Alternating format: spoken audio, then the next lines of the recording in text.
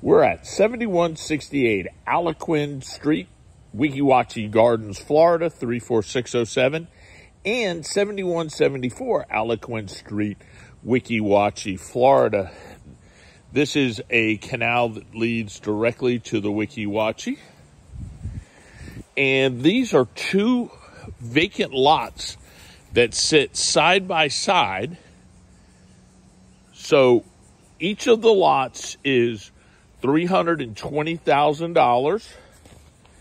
They are 50 by 95.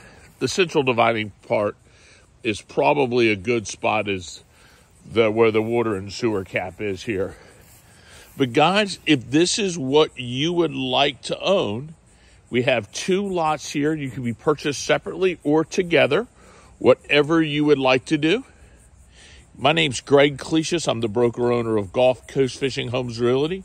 There's no HOA in this area, so short-term rentals are allowed.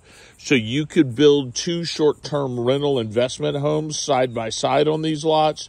You could build your own house, whatever you'd like to do.